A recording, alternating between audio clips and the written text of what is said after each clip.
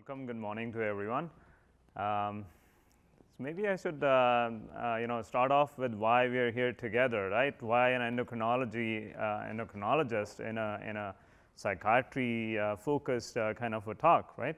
So the headline says, "Do ADHD and depression mediate risk of obesity and diabetes, or is it vice versa?" And we're still trying to find that chicken versus the egg kind of a phenomena, if you will, and that's part of what we are going to hopefully bring about, generate some discussion around these two topics, and maybe try to find that crosstalk, or how can we collate those two kind of separate, disparate topics into one, or at least find the commonalities in that, right?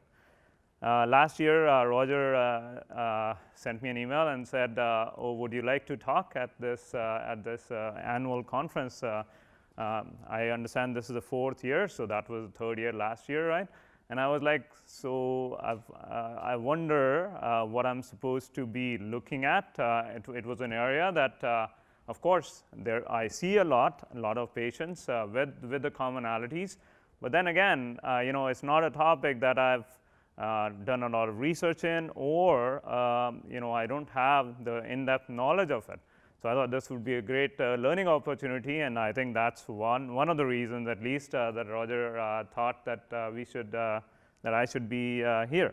And thanks for inviting me again. I think maybe I got more to learn, and that's why I'm here again. So let's talk about what I feel comfortable with in terms of obesity, diabetes. That's where I'm going to stick to.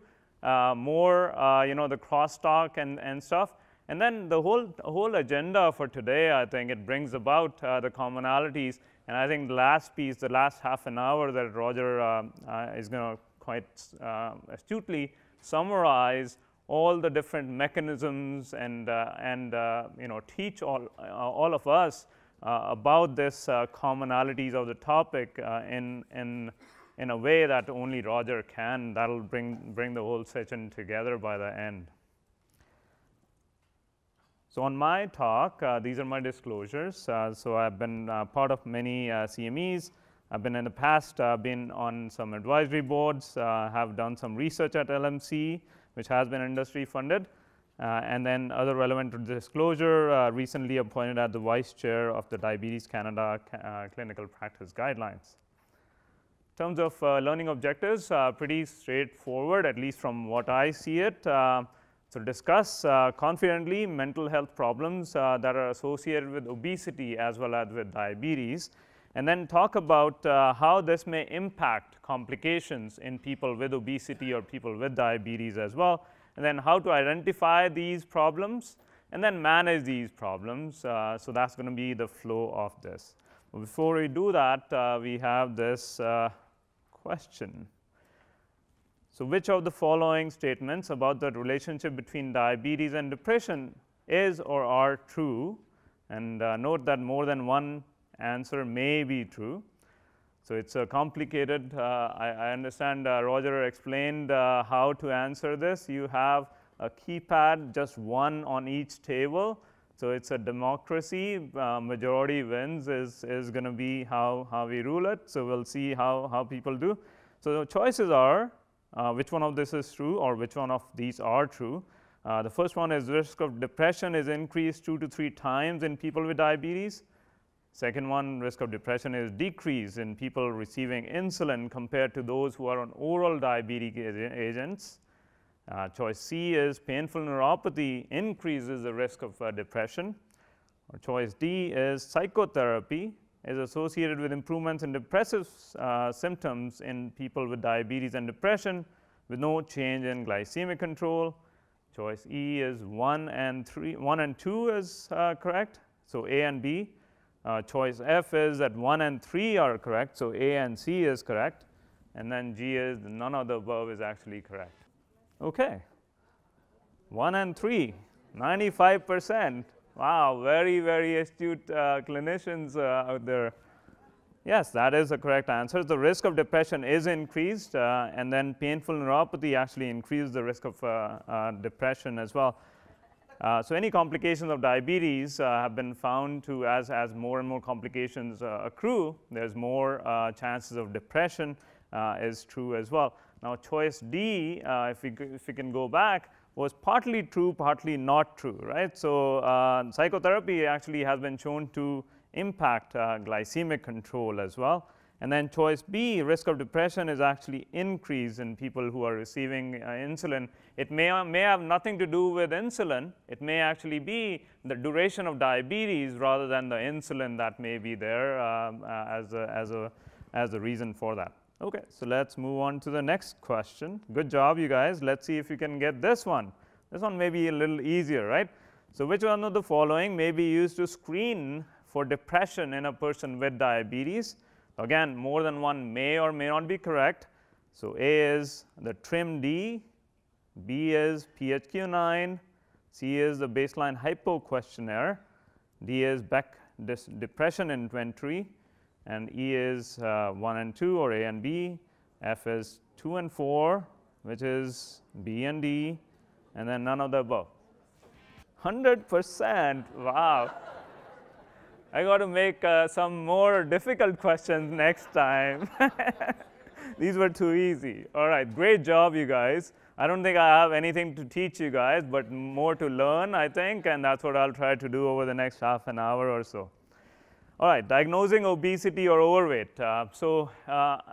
Roger mentioned this, that overweight, obesity, diabetes, this is like a endemic, epidemic, pandemic, whatever you want to call it, right? It's everywhere that we go, everywhere that we see. And that's partly due to the environments that we live in, partly due to the lifestyles, but also other factors that affect it, and we'll talk about that. But the primary question is, how do you define this epidemic? Is it just based on the definition of a BMI, so overweight being 25 to 30, more than 30 being obesity? Should it be based on more abdominal obesity, getting to like more buff people, they have more muscle, they have a higher BMI? Should we just be looking at the abdominal obesity because that's what may be the culprit? With the cutoffs that have been suggested for different ethnicities, 94 for men if you're not South Asian, Chinese, Japanese, South or Central American, but 90 centimeter for those who are. 80 centimeter for women, so a lesser waist circumference cutoff. Is that the definition? Or should we be actually looking at a disease entity only if there is a disease present in addition to those BMI or waist circumference cutoffs or not? Again, there's a debate about whether obesity itself is a disease entity, should be called a disease, should we be able to say or diagnose somebody as having obesity as a disease or not, is still quite up in the air. Of course, insurance agencies, etc., and Health Canada, etc., they don't still recognize obesity as a disease entity and don't cover many of the medications that we have to tackle this epidemic. So obesity has many different origins or etiologies, and some of those are kind of summarized in this Venn diagram kind of a thing, right? So you have some of the non-modifiable factors, if you will, at the top, which are like genetics and brain-gut axis and other determinants that you see, including some neuroendocrine conditions as well as gut microbiome. Then on the other hand, you have some environmental factors which are, we live in food abundance, and the built environment that we live in and work in as well. There's the socioeconomic structure that we have, the culture, bias, and discrimination that we have, and then maybe some environmental chemicals play a role in all of this as well. And then on the other side, we have behavioral, which is individual behavior. How does that impact this in terms of course, excess caloric intake? We think that is the major reason why we have this problem, but it's not the only reason. It should be underlined. Eating patterns, sedentary lifestyle, reduced physical activity, sleep, as well as smoking. All of this may actually impact how this epidemic is growing and challenging as well. Now, that's if that was not complicated enough, if you look at how the brain is impacting or controlling eating, at least to me, that's a very complicated kind of picture. I'm sure for most of you who are like 100% scorers, it's probably easier for you to take into your brain itself. But if you look at homeostatic eating, homeostatic is basically eating for survival. Then we have all of these signals, if you will, that are either reducing or increasing hunger. So POMC neurons decrease hunger. Ghrelin is a hunger hormone. It actually increases hunger. Leptin is coming from fat cells, and it reduces hunger as well. And then there's GLP-1 and other peptides from the gut that may actually increase satiety as well. In the middle, we have the hedonic eating, which is just for pleasure, and Roger touched on this, and of course is a guru on that part. He touched on dopamine as controlling wanting, and if we talk about eating, of course wanting to eat or drive to eat, motivation to eat. And then the opioid or cannabinoid receptors that control the liking, if you will, the pleasure associated with the food, etc. And then maybe the executive function is where, as clinicians, we more commonly try to influence our patients or people around us in terms of behavioral interventions. Try to motivate them in terms of changing their behavior, in terms of controlling eating as well. So all of these are brain-related kind of phenomena that impact eating altogether. And some of this can be impacted by psychotherapy, cognitive behavioral therapy. But just like depression, major depression, Roger said that in that, pharmacotherapy plus a behavior therapy approach, so combined approach may be the right approach to take. I think that's the same way for most of these other problems that are associated as well. For example, eating and how the brain controls these eating behaviors as well. So that's maybe more, as I said, you are more familiar with this part.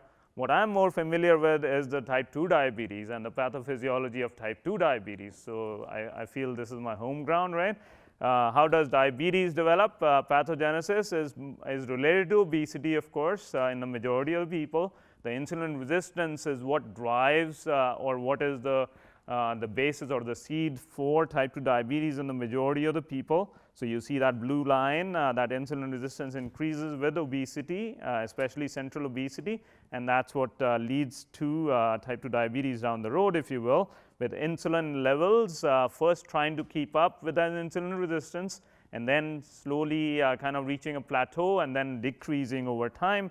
And that's happening because of the beta cells of the pancreas are not able to keep up with the insulin resistance. Hence, the sugars start going up, and that's when we diagnose diabetes.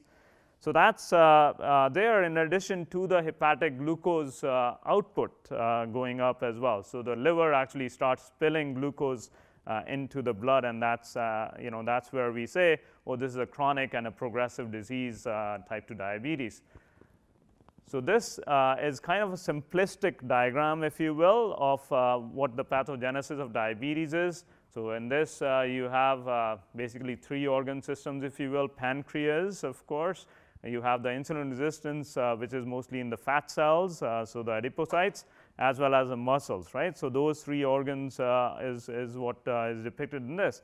But actually, type 2 diabetes pathophysiology may be more complicated than that, and it's been called the ominous octet by Dr. Ralph DeFronzo, one of the gurus from Texas in the US of type 2 diabetes. And what he's put together is basically 8 different organs that may actually be involved in type 2 diabetes. You can see what those organs are. Maybe I'll highlight the brain being one of the organs. So neurotransmitter dysfunction and dopamine and maybe other neurotransmitters may be part of that that do actually take part in pathophysiology of type 2 diabetes as well. So that's kind of some of the crosstalk that we see between this obesity, diabetes, and then mood or brain and what is there. The other part that we see clinically, and I'm principally a clinician is kind of what patients feel or perceive when they get diagnosed with type 2 diabetes. So in this, what I'm showing you is this is kind of a fictional diagram of what happens in a patient's life when they get diagnosed with type 2 diabetes and in terms of their A1C. You can see if you look at that red kind of the graph, the line that you have, that's what happens with an A1C. They get diagnosed on an average around 8.5%, and then slightly coming down, but then increasing over time until about 10 to 11 years. This is the early diabetes where they don't have any symptoms. Of course, diabetes is a silent disease. It's often called the silent killer, which is again, people perceive it differently, and they're like, oh, silent killer, that's maybe a movie title. And then long-standing poor glycemia, and then all of a sudden the complications start happening, and then we start being very serious, getting more serious about diabetes, and that's when we start saying, oh, you need insulin now, and you need this, why are you not losing weight now, you should be doing all of this. So that's when the late interventions start happening, and we get down that glucose, or try to get it down to the closer to the 7 or the 6.5 range. What is lost is, of course, those early 10 years, which has often been called, it's been called the driver for the risk of complications. It's also not just the risk of complications, it's also been called this bad glycemic legacy that it's built. So people feel that their sugars are normal at 8 or 9, not at 5 or 6. They have this kind of an addiction, and it's again related to some of the neurotransmitters probably, is they get set at that 8 or 9 or 10 level, and then all of a sudden when you're coming down to 5 or 6, people don't like that. It's not something that they enjoy coming down after 10 years. The other thing that it brings up is bad psychological legacy as well. That is basically not just the neurotransmitter, but also I was at 8.5, and I thought I was doing okay, and my doctor said that's okay, that was okay as well. And all of a sudden, 10 years later, you're telling me all that I've done over the past 10 years is wrong, and I needed to be that, and I can't go back, but now I need to be that. So it's a psychological legacy or the problem that occurs with that early diabetes as well. And again, this is what patients with diabetes feel all the time when we see them and we actually delve into or take a deeper dive into their thoughts as such as well. What do the healthcare providers think, on the other hand? So if we talk about healthcare providers, and is it healthcare providers who are at fault, or is it the patient? What do the healthcare providers think? Of course, it's a patient's fault, right? They say, oh, I tell them this, but they don't want to do this, because they don't care for themselves, is what they say. So I mean, it's up to the patient. They should be doing it, but they're not doing it, and of course it's their fault. That's what we think as such as well. But think of it, I think we need to change how we perceive, or how we explain, or how we encourage, or how we communicate all of this to our patients as such. And one of the things that we need to adopt, I have 3 operating principles. I think there will be, maybe be new, maybe not be new. I think to this audience, probably more astute, you talk to your patients, but you also listen to your patients as well, right? So maybe, some of you, many of you, I'm sure, are already adopting these, but I can tell you that majority of people who are treating diabetes, so majority of physicians, healthcare providers, endocrinologists included, who are treating diabetes are not necessarily adopting these 3 principles. Living with diabetes can be tough, and we know that, right? It's a progressive disease, so you have to balance your hyperglycemia and hypoglycemia. So it's like this, walking on a tightrope, or as the picture is stating, you can fall at any time. But it's not just that is difficult. The reason that we think is difficult may actually be wrong, and may actually be that the patients, how they perceive this problem and how hopeless they feel with this problem may be actually the culprit. And that's where you know, the cognitive behavior therapy or maybe motivational interviewing should be part of treatment, like a team approach, rather than just saying, oh, so you have this disease, you take this drug and you do this diet and you do this exercise, right? So that should be encompassing in addition to some motivational interviewing and encouragement as well. Of course, no one is unmotivated to live a long and healthy life, and that should be the understatement, or that should be the statement that we should keep in mind when we think, oh, it's your fault and you're not doing this because you don't want to live healthy or longer. Nobody wants to do that, of course. Everybody wants to live longer and healthy. It's just the sense of hopelessness that they feel that is at the bottom of this, right? So again, you know, what I've tried to do is pathophysiology of these disorders. So first of all, I talked about obesity and then diabetes and how maybe the pathophysiology is linked to the brain. And then when people do get diagnosed, either it's obesity or either it's type 2 diabetes, how their mental perception and how their thoughts actually link to this kind of the brain and the cognition and the obesity and the inflammation and all of these pathways as well. So maybe we should you know, think about how patients are perceiving when we tell them that you have a chronic disease. What does that mean? Does that mean that they see the grave when we talk about the permanent disease, or what are they thinking? Try to get to the bottom of that as well. Patients often perceive no benefits initially. As I said, it's a silent disease and people think, oh, so why am I doing this? I've been taking these medications, and should I feel better or should I not feel better? I don't have any symptoms. Why should I bother? And bringing logbook, for example, or taking medications, I just get yelled at from my physician anyway. So why am I doing this, right? Why am I taking all these medications? All I'm getting is, so healthcare providers saying, you're not doing this, you gained 1 kilogram of weight. You know, we give them medications sometimes, just to sidetrack, so sulfonylureas or insulin, and we say, oh, by the way, we want you to lose weight at the same time as well. So it's kind of like, oh, we are saying one thing and doing one thing that's not right.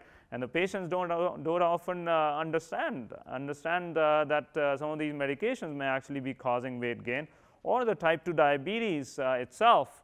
You know, pathophysiology dictates that people with type 2 diabetes also are at more risk of gaining weight as well. And then the last part, the bottom part, which is in gray, is what's the difference? The disease is going to get me no matter what I do. I think that hopelessness is there, you know, whether it comes out or not in that interview with you, with us, is, you know, sometimes it does, sometimes it doesn't, many times it doesn't. But I think that hopelessness is very, very common in people with type 2 diabetes. For example, this slide was put together by Bill Polonsky, who's done a lot of research into diabetes and psychology. And when you ask a statement, I will end up with serious long-term complications no matter what I do. If you ask a patient whether it's type 1 diabetes or type 2 diabetes, almost 3/4 of the patients think that is true. So that's the sense of hopelessness that they have, a majority of the patients have when they have this condition, type 1 or type 2 diabetes. And so that's you know, something that we should be, you know, addressing and should be looking at least trying to get some thoughts out from the patient every time we see the patient.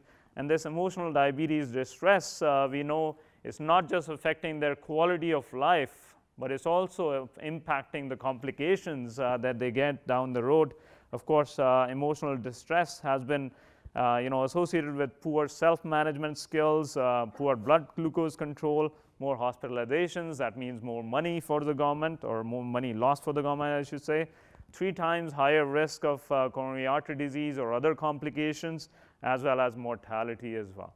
So it's very important to recognize this kind of underlying diabetes distress, which may be there in 50 to 75% of people with diabetes, and probably more so if we take a deeper dive into this as well. So that's about diabetes distress and how this correlates. How about depression itself? So depression, of course, you know, has a diagnosis which is separate from just distress. And if you look at this is a UK-based primary care comorbidity index, if you will, took into effect like 1.7 million EMR charts, and it's complicated. What I'm trying to highlight here is the row with diabetes and the comorbidities or complications that are associated with that. So 23% of people with diabetes may have coronary heart disease, the first column, if you will. But if you look at the depression column and diabetes, it's 18% of diagnosed depression in people with diabetes, and this is just based on EMRs, right? Sometimes that may not be, or that may be underreporting as well, if you will, from that EMR chart, as you can imagine. And then if you look at, so that's what endocrinologists are seeing, or that's what primary care is seeing when they see people with diabetes in the UK. In depression, people with depression, major depressive disorder, at least according to this, it's at least 10%. It's probably more than that, but at least 10% have captured diabetes in there as a comorbidity or complication as well. Here's more. So how prevalent is diabetes? How prevalent is depression in people with diabetes? So there's two things that are looked at: diagnostic interview. So this is kind of like the interview by a healthcare provider, let's say, and self-reported scale. If you look at the self-reported scale, of course, that is higher, and people with diabetes, about 30–35% actually may feel that they have depression or some sort of a mood disorder. So it's 1/3 of the people with diabetes that we are seeing that have or perceive themselves as being depressed, and this is of course higher than the green, which is the no diabetes group as such. So then what is leading to that? How do we, we say there's some neurotransmitters, but how does diabetes impact depression or vice versa, and what is the crosstalk among these, right? So there's of course some physiological effects of depression on glucose metabolism, and this is of course related to some of the things that we've been talking about, so inflammation, but also counter-regulatory hormones, right? So when this is a pictorial of the same thing. So if you start from the right side of the screen, you say somebody has stress, that leads to brain and HPA axis, as well as counter-regulatory hormones that kind of get activated, and through liver and other means, adipocytes included, what that leads to is more inflammation. It leads to cytokines, IL-6, TNF-alpha, as well as other macrophage immune system reactants as well. And then it's a vicious cycle, right? All of these then lead to more depression, which leads to more obesity, which leads to more diabetes. So all of this is kind of interlinked and intertwined, if you will, in terms of pathophysiology of how this is linked as such as well. Now, one of the questions that I asked, the poll question, this is kind of the answer to that as well, the bottom two especially. So longer duration of diabetes, as well as presence of long-term complications of diabetes, means that people have a higher risk of depression, which should be intuitive as such as well, right? I said neuropathy, one of the complications, has people with that have a higher risk of depression. But of course, other socio-demographic risk factors are there. These are quite similar to people with depression in general, the top 5 or 6 that you have, which are younger age, female sex, as well as poor social support or being unmarried or less education, etc., right? So those are some of the socioeconomic factors that link to this. Now, there is a crosstalk. We've talked about this, but also we should realize that depression actually predicts bad outcomes in people with diabetes as such. So mental illness and diabetes, it leads to more non-adherence to medications and self-care behaviors, which may actually be more important than actually the medications itself, and maybe interlinked.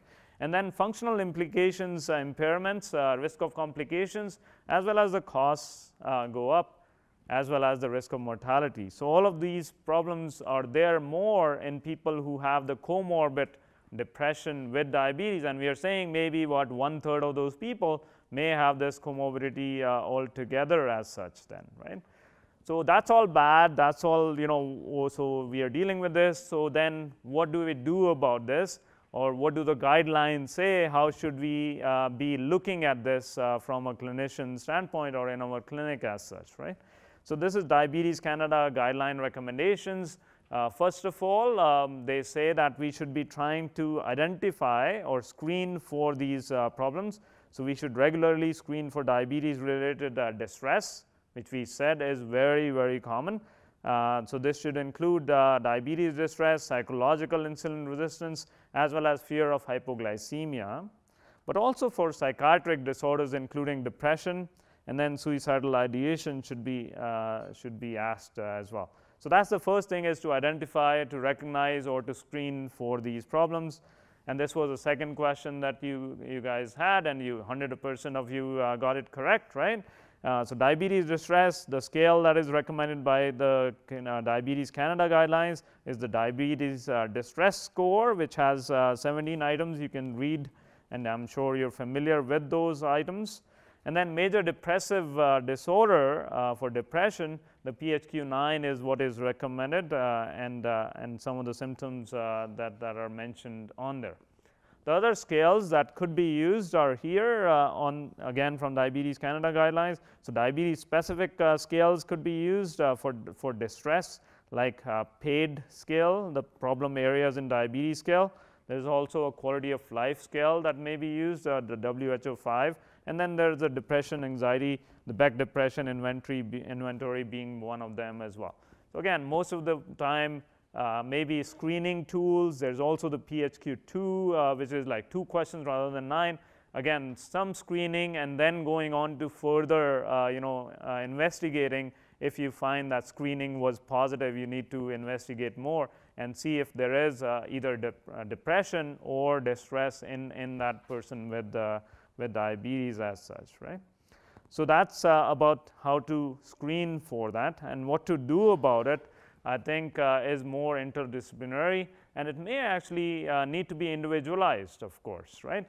Not every patient with diabetes, probably we don't have the resources as well, can undergo a psychiatric investigation or assessment. Not everyone with diabetes probably can get to a psychotherapy or cognitive behavioral therapy as well. So what we need to do as clinicians, whatever we do, whether we are endocrinologists, family doctors, whether we are diabetes educators, whether we are pharmacists, incorporate some of that in our assessment and interviewing technique, is some of that motivational kind of encouragement that we need for these patients as such. So at LMC is a group of community endocrinologists. We have about 7 LMC centers across the GTA. That's what we try to do, is team care approach. We don't have a cognitive behavior therapy approach as such, but then again, peer support and diabetes education, and then endocrinologists together try to get people to understand and perceive, hopefully motivate them to do better in their life as well. This is a study that we published 2 years ago, where we looked at how people were being referred and what their A1Cs was before they were referred. So as you can see, the first 10 years I said about the glycemic legacy, the bad glycemic legacy, that's the effect that we see. They've been jumping around the 8.5%. Most of them never saw diabetes education. Only 1/4 of them saw that. Whereas when they're referred, they get diabetes education, they also improve their A1C and hopefully improve some of their quality of life, or kind of their thoughts and their processing of their thoughts as well. This further look at people who attended diabetes education when they were referred versus not. So what this is showing is glycemic efficacy. We did not in this study collect any kind of psychological assessment, but that would be something to think about, whether that is also impacting and how much of that impacts this A1C control. Of course, the end goal is to do better and reduce complications, but I think peer support and diabetes education is key in everybody, and team approach should be one of the things that should be provided to every patient who gets diagnosed.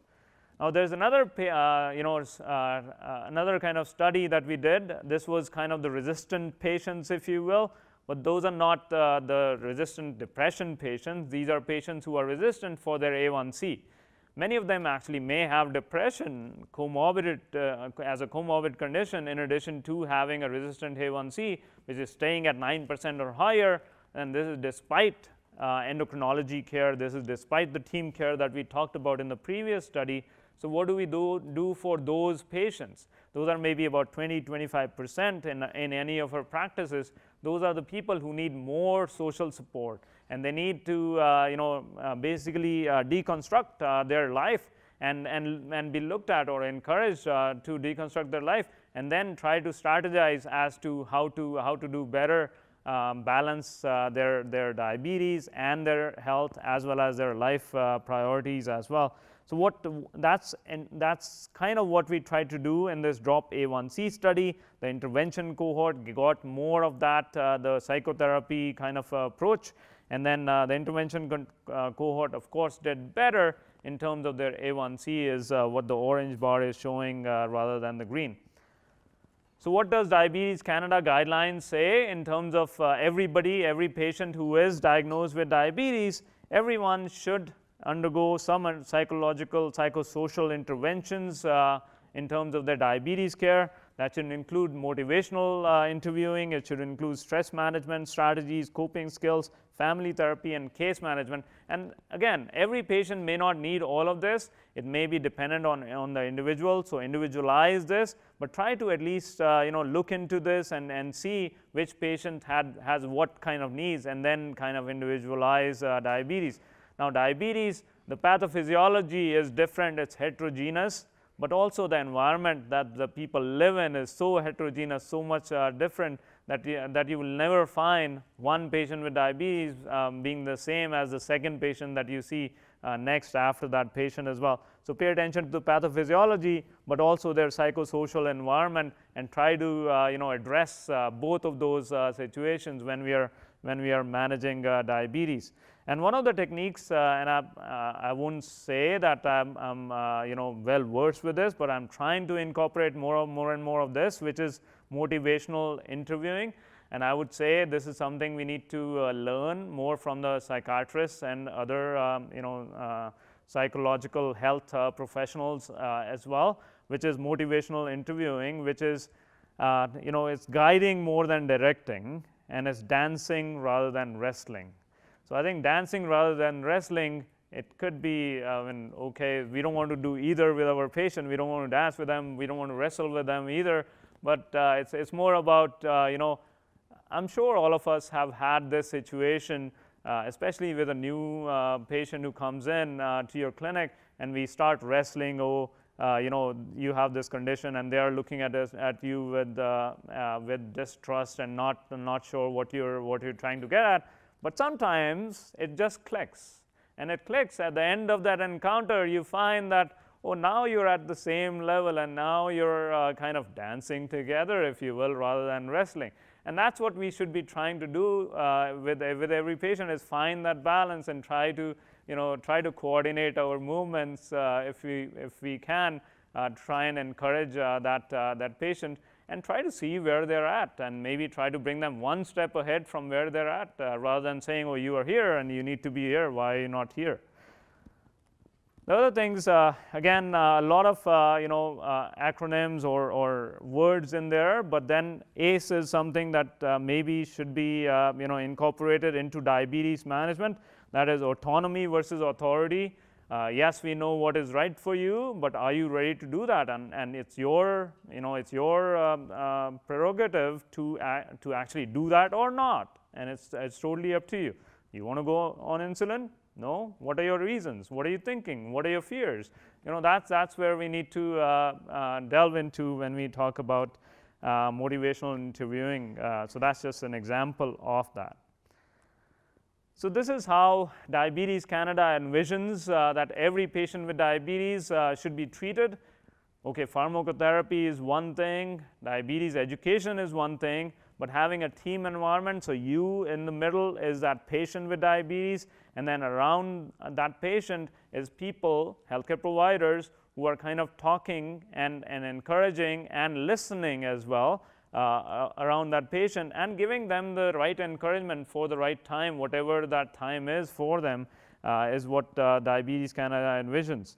And among that, among some of the specialists, mental health professional is needed for certain patients.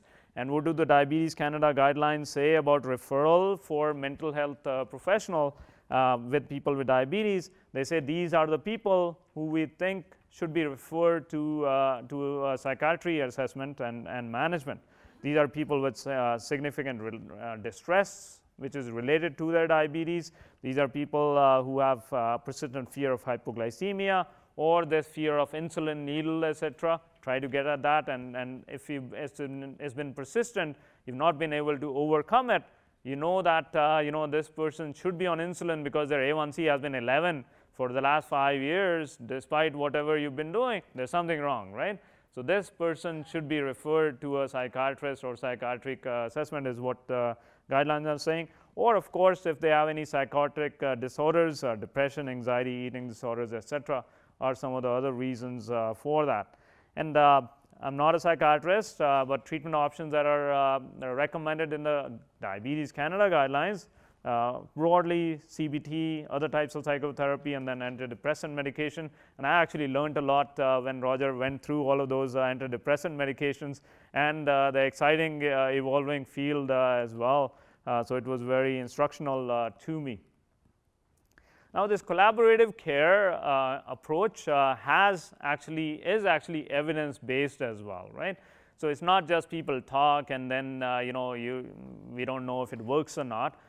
So this is one of the studies that looked at collaborative care intervention. This was a family practice kind of a setting, and it was physician supervised nurses who were doing psychotherapy in people, and these people had both depression and diabetes as well as what these people had.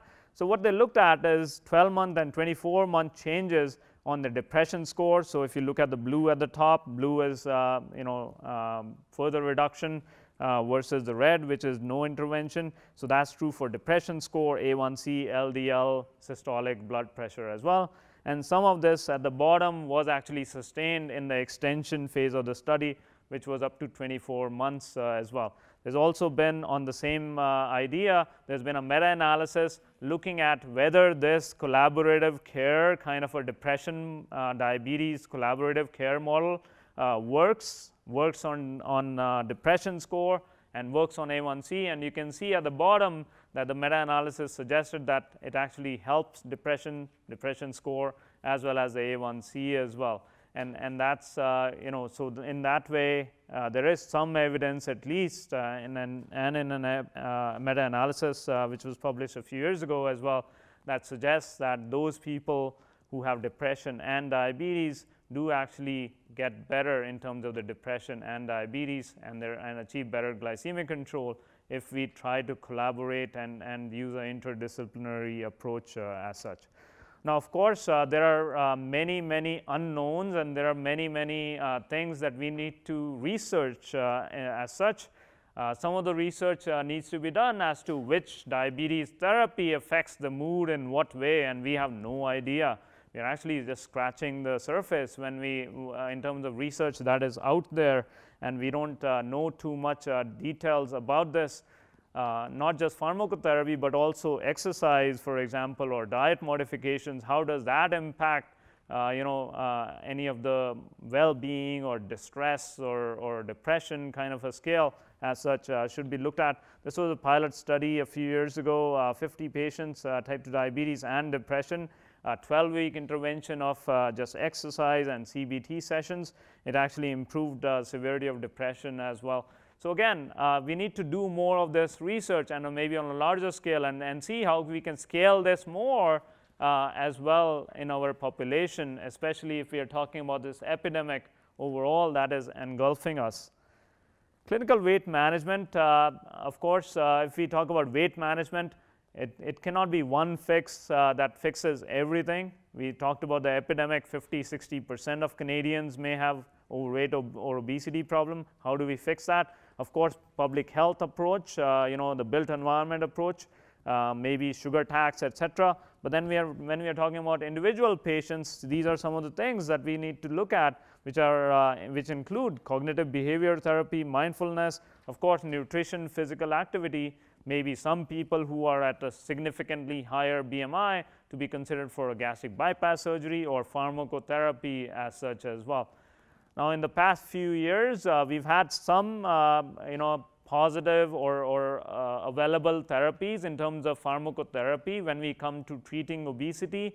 But again, how does this impact long-term weight, long-term quality of life, long-term maybe depression, long-term maybe diabetes is unknown at this point, and then we need to keep researching all of this at this point. But these are the 3 Health Canada approved drugs that are there. Orlistat, which is basically a gastrointestinal lipase inhibitor. We have it, but we don't use it as such because of the fecal urgency and incontinence and flatus that is kind of a side effect. Liraglutide, liraglutide is a type 2 diabetes drug that is approved by the trade name of Saxenda for obesity management, even in people without diabetes as well. We have a good track record of this in type 2 diabetes. We have good studies of this in obesity without type 2 diabetes as well. So this is another therapy that is available to us. But again, how does it impact long-term outcomes or depression or distress is pretty much unknown at this point. And then we also have more recently, this Contrave, which is naltrexone and bupropion together combined in one pill. Many of you are probably more familiar with bupropion than me as an endocrinologist because we've used it for depression, as was mentioned by Roger.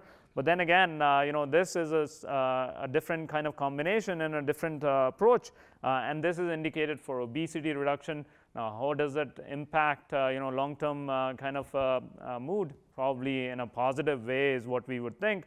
And how does it impact this cross-pollination of obesity, depression, diabetes? We need to look at it further as well. By the way, the 3 pillars of eating that I talked about, the POMC and the ghrelin, and then the hedonic, the pleasure kind of the brain situation, and then executive functioning, some of these medications actually impact that, right? So Saxenda impacts the GLP-1, the Contrave impacts the POMC neurons, and in the middle it also impacts the dopamine and the opioid receptors as well. And so again, this is just a small study that is looking at liraglutide and its impact on brain function or amyloid deposition. We need more such studies is what we need. We don't have much evidence into inflammation, into brain physiology, pathophysiology, and then amyloid deposition as a cognitive function change over time is what we need to look at. So I'll just finish. I realize I'm pretty much out of time, but I'll just finish and summarize. First of all, I think we are closer together, me and Roger physically, but also in general. I think the 2 fields are coming together in terms of looking at it from a holistic standpoint, and I believe that's the way forward to benefit our patients. Psychosocial intervention and team approach should be for every patient with diabetes. We should be screening every person with at least the diabetes distress scale and a PHQ-2 or PHQ-9 in addition to that. So screen your patients and also then decide on an individualized basis what does this patient need, not just in terms of what's their next medicine that they need, but also what is the interdisciplinary team approach, or what kind of therapy, what kind of psychotherapy, what kind of other interventions in terms of their psychosocial construct that may help them achieve the goals that they want to achieve as well as we want to achieve together is how we should think about it. So thank you.